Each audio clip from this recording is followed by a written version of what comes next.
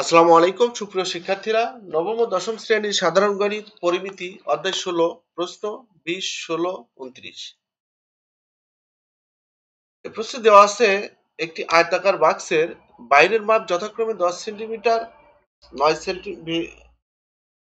Centimetre এবং 7 centimetre. বাক্সের দেওয়ালে পুরুত্ব 1 সেন্টিমিটার। আয়তাকার বাক্সটির কর্ণের দৈর্ঘ্য নির্ণয় করো। তো আয়তাকার বস্তুর কর্ণের দৈর্ঘ্যের সূত্র হচ্ছে বর্গমূল দৈর্ঘ্য স্কয়ার প্লাস প্রস্থ স্কয়ার প্লাস উচ্চতা স্কয়ার, অর্থাৎ √a square plus b square plus c square.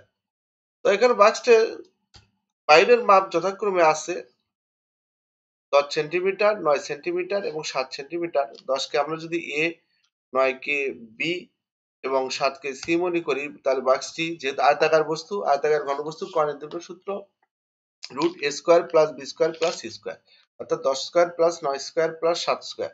তাহলে এখানে হয় 10 স্কয়ার হলে 100 এবং 9 স্কয়ার 81, 7 স্কয়ার 49, যোগ করলে হয় 230।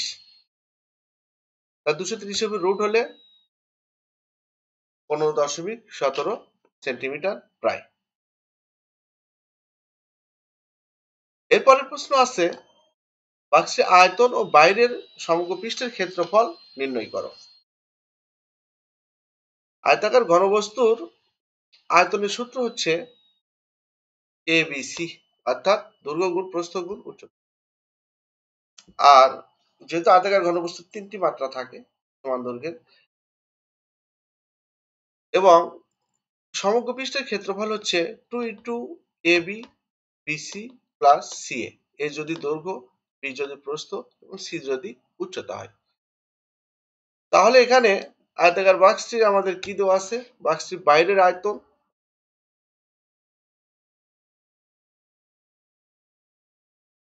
আয়তাকার বাক্স তো আমরা চিনি, এই যে এটা এইরকম বাক্স।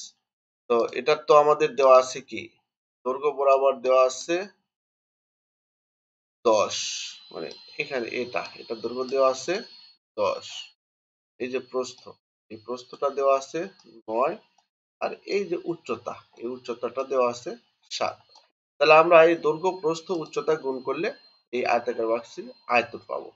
তো আমরা এখানে তাহলে দৈর্ঘ্য প্রস্থ দৈর্ঘ্য 10, প্রস্থ 9 এবং উচ্চতা 7 ঘন সেন্টিমিটার, তাহলে 630 ঘন সেন্টিমিটার গুণ করলে পাবো। আর সমগ্র বাইরের সমগ্র পৃষ্ঠের ক্ষেত্রফল এর সূত্র, আমরা যদি দৈর্ঘ্যকে a, প্রস্থকে b এবং উচ্চতাকে c ধরি, তাহলে এর একটা সূত্র আছে 2 × ab plus bc plus ca। এই যে ab bc প্লাস ca। তো আমরা এটা গুণ করে যোগ করব, 10 9 গুণ করে দিব, 10 আর 9 গুণ করে 90, 9 এর 7 গুণ করে 63, 7 আর 10 গুণ করে 70। 9 90 63 70 গুণ করে 2 দ্বারা যোগ করে 90 63 এবং 70 যোগ করে 2 দ্বারা গুণ করব, 446 বর্গ সেন্টিমিটার। এটি হলো বাক্সটির আয়তন এবং সমগ্র পৃষ্ঠের ক্ষেত্রফল। তো এখন বলা হচ্ছে বাক্সটির ভেতরের সমগ্র পৃষ্ঠের ক্ষেত্রফল 262 বর্গ সেন্টিমিটার হলে x এর মান নির্ণয় করো।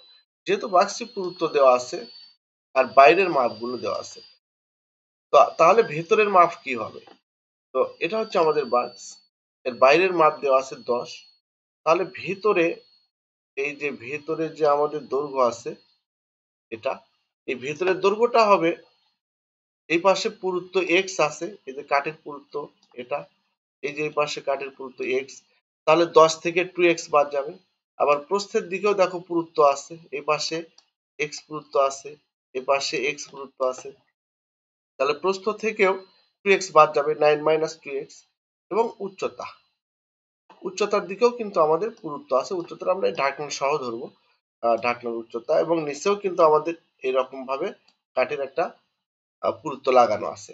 তাহলে আমরা উচ্চতা থেকেও 2x মাইনাস করব।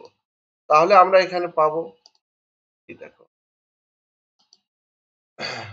মনে করি বাক্সটির কাঠের পুরুত্ব x সেন্টিমিটার, অতএব বাক্সটির ভিতরের দৈর্ঘ্য ইকুয়াল টু 10 - 2x সেন্টিমিটার। ভেতরের প্রস্থ হবে, দৈর্ঘ্য হলো 10 - 2x, প্রস্থ হবে 9 - 2x, এবং ভেতরের উচ্চতা 7 মাইনাস 2x সেন্টিমিটার।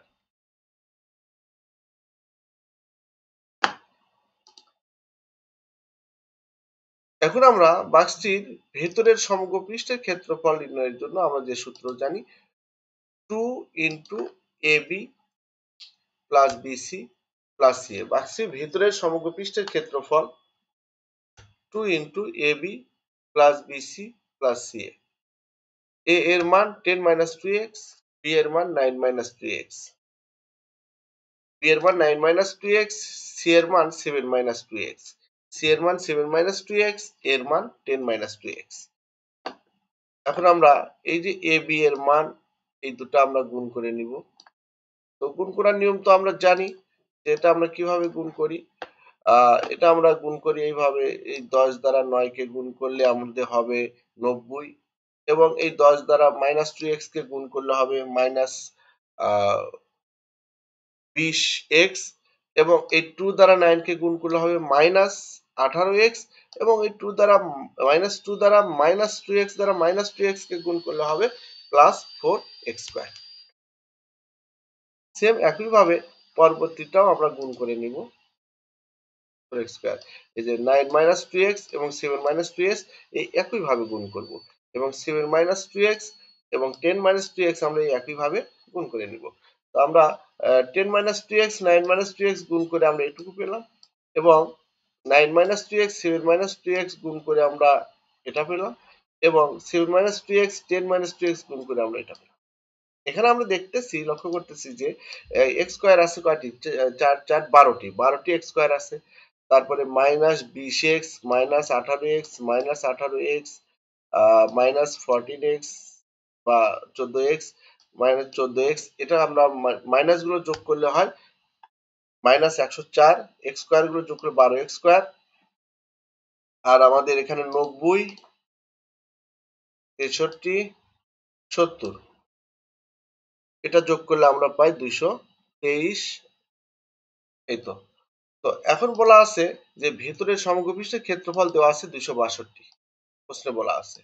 তো আমরা চলক ধরে ভেতরের সমগ্র পৃষ্ঠের ক্ষেত্রফল বের করলাম 2 into 12x square minus 104x plus 223, এটা ইকুয়াল হবে 263। প্রশ্ন মতে 2 into 12x square minus 104x plus 223 equal to 262, 262। তো 262 উভয় পক্ষকে 2 দ্বারা ভাগ করলে 2 কেটে যাবে, 262 কে 2 দ্বারা ভাগ করলে পাবো 131।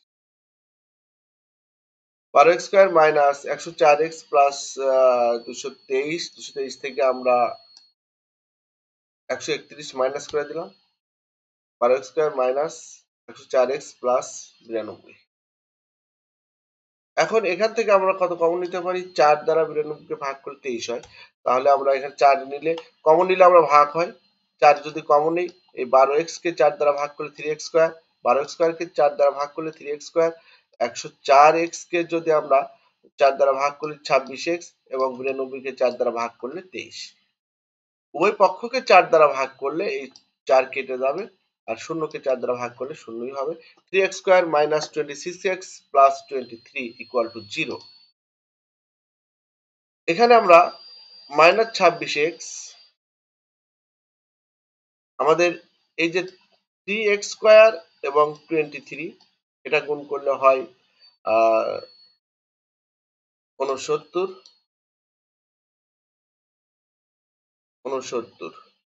প্লাস 69।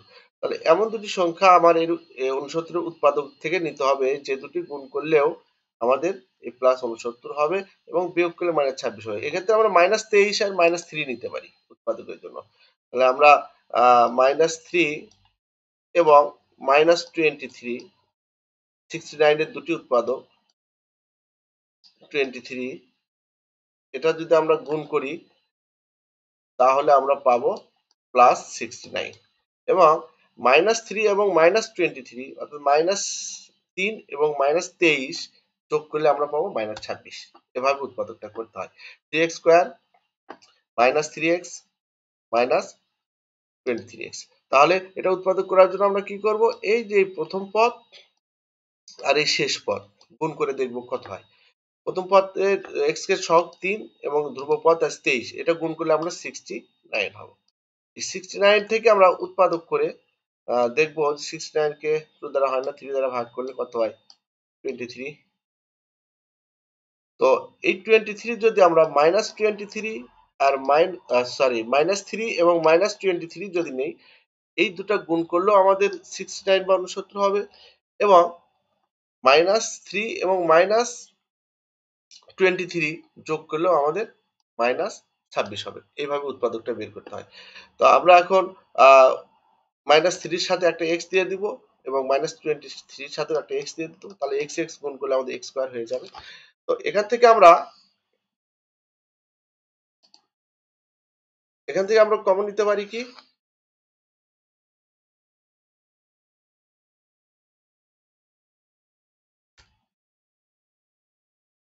3x। প্রথম দুটি পদ থেকে আমরা নিতে পারি 3x। তো এখান থেকে আমরা কমন নিলে যেহেতু ভাগ হয়, এখান থেকে 3x কমন নিলে থাকবে x, 3x স্কয়ার কে 3x দ্বারা ভাগ করলে এখানে থাকবে x, আর এখানে থাকবে 1। এখান থেকে আমরা -23 কমন নিলে x 1, এই যে 3x কমন নিলে x 1, -23 নিলে x 1। ওই পদ থেকে আমরা জানি যোগ এবং বিয়োগ দ্বারা আলাদা থাকলে সেগুলো পদ হয়, তার মানে এটা একটা পদ এবং এটা একটা পদ। এই উভয় পদে আমাদের কমন আছে x 1। x 1 কমন নিলে থাকে 3x 23। তাহলে x 1 ইকুয়াল টু 0 অথবা 3x 23 equal to 0। x equal তাহলে হবে 1 এবং 3x equal to 23। x equal to 23/3 অর্থাৎ ভাগ করলে 7.67। এটা গ্রহণযোগ্য নয়, কারণ এটা আমাদের উচ্চতা থেকেও বড় হচ্ছে। একটা বাক্সের কাঠের পুরুত্ব কখনো দৈর্ঘ্য, প্রস্থ, উচ্চতা যে কোনো একটি মাত্রা হতে বড় হতে পারে না। কারণ যদি এই কাঠের পুরুত্বই যদি দৈর্ঘ্য, প্রস্থ, উচ্চতা বেশি হয়, তাহলে তো আর বাক্সের ভিতরে কোনো জায়গা থাকবে না। অতএব বাক্সের পুরুত্ব হবে 1 সেন্টিমিটার।